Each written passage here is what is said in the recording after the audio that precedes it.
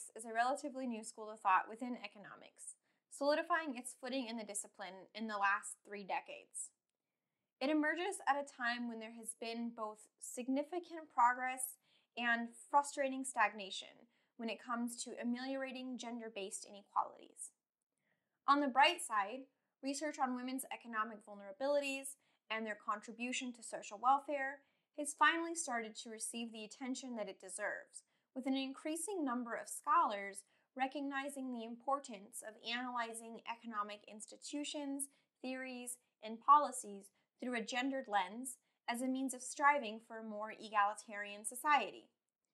In some countries, women have also made important political and economic strides that have advanced their autonomy, loosening the constricting shackles of things like economic vulnerability or atavistic traditions that have historically prevented them from living healthy and fulfilling lives. Unfortunately, however, there's not a single country on our planet that doesn't struggle with unaddressed patriarchal and even misogynistic ideologies and practices. Worldwide, for example, women are especially prone to economic hardship and poverty, have startling low rates of representation in politics, suffer from an epidemic of sexual assault and violence, and perform 75% of the world's unpaid household labor. Things like childcare, providing for the sick and elderly, or fetching household resources. Feminist economists argue that we can contextualize many of these gender injustices in terms of the ways that women have been denied participatory parity in the economy, both in terms of market work and in terms of the ways that their non-market work has been rendered undervalued and invisible. Unfortunately, the mainstream economics discipline lacks any theoretical nuance to effectively contribute to an analysis of the historical, institutional, and material causes of gender inequities and what can be done to ameliorate them. Instead, neoclassical economists depict the typical economic actor, commonly referred to as Homo economicus, or economic man, as someone who is at their core driven to ceaselessly maximize their own pleasure or wealth, and who exists independent of social influence or obligation. For such an actor, behavior premised on things like solidarity, love, reciprocity, or morals would be unheard of, especially if it doesn't directly add to their own individual welfare. Mainstream economics also theoretically obviates the question of how power operates within social institutions to marginalize entire groups of people, instead positing that inequality surrounding categories like race or class are merely the outcome of rational decisions of each individual within that group.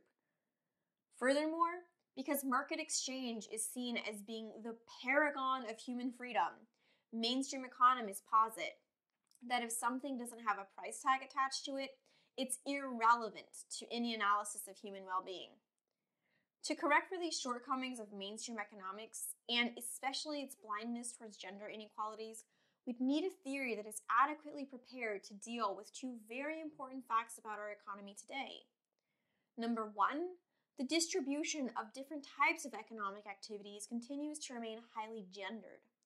And number two, capitalist society, like many societies before it, continues to largely take for granted the work that disproportionately falls on women, rendering its contribution to individual and social well-being largely invisible.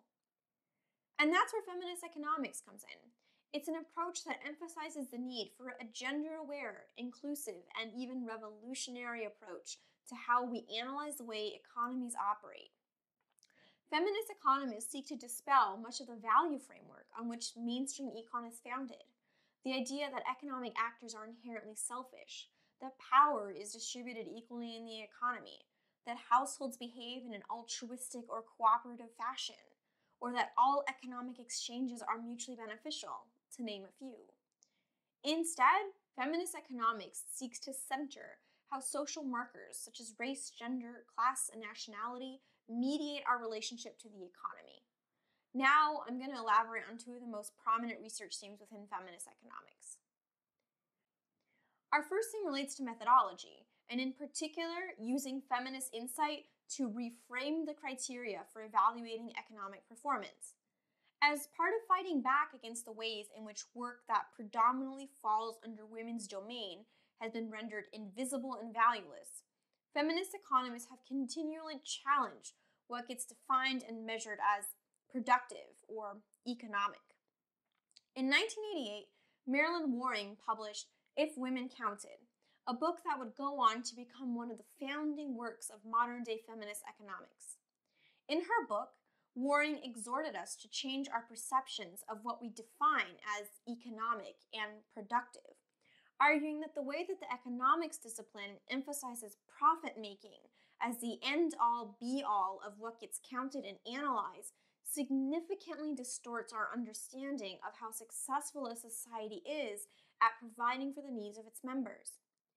Take the traditional and most widely used indicator that is used to summarize the state of the economy and well-being, GDP. A country's GDP reflects the market value of all final goods and services produced in a given time period and is considered to be one of the most influential indicators when it comes to shaping economic policy and our understanding of the health of an economy. However, by definition, GDP only measures economic activity that takes place within the market, or in other words, if it has a price tag attached to it. And while consumption can indeed be indicative of an objective increase in living standards, it's inaccurate to assert that people derive a qualitative sense of well-being and meaning in their lives solely from the things that can be consumed. A lot of what we value, ecological sustainability, the preservation and promotion of culture, having meaningful relationships with friends and family, or living in societies that respect basic human rights, aren't for sale in the market. In conventional economics, this renders them virtually worthless when it comes to informing economic policy and measuring human progress. Waring's insights serve as an important lens through which we can understand various gender inequities in our contemporary society, and especially in terms of how the mainstream economics discipline and capitalism itself define and reward productive activity. From the standpoint of feminist economics, these incomplete accounting methods serve to institutionalize inequities across multiple demographics, including gender, race, and nationality, since many of the uncounted activities are undertaken disproportionately by marginalized groups like women, girls, and immigrants. In the mainstream economics discipline, this means that, as Maria Mize argues, women's labor is considered a natural resource, freely available like air and water. It should not come as a surprise to us that, like our planet's ecology, when the contribution of women's labor to well-being goes unrecognized, it will be taken advantage of in ways that boost short-term profitability, but that in the long run threaten sustainable development, and even, as some have argued, life on Earth itself. While not everything can or should be valued by its exchange value alone, failing to include these activities in measurements of economic activity nevertheless leads to biased understandings of economic progress, particularly because many of these activities play an integral role in everything from economic development, the development of human capacities and skills, and the fostering of a society premised on sustainability, compassion, and reciprocity. In other words, socially meaningful activity that fosters well-being on both the individual and community levels. To correct for these imbalances, feminist economists have introduced new forms of measurements that seek to factor in the economic contributions and impacts of unpaid labor. One of the most important of these has been to impute a monetary value to the unpaid economic activities in order to measure their contributions to living standards.